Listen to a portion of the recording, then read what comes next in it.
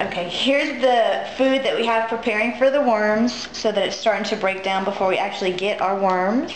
In the bottom I have an apple that got bruised, and I cut it up, and some cut up carrots, and some leftover salad, and some crushed eggshell, which is really good for balancing the pH in your system. So that's what I have getting ready for our first batch of worms.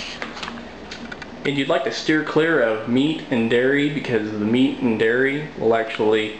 Well, when it decomposes, it starts to smell and it attracts other little vermin that you don't want in your compost pile. The worms will eat it, but it takes a really long time to break down.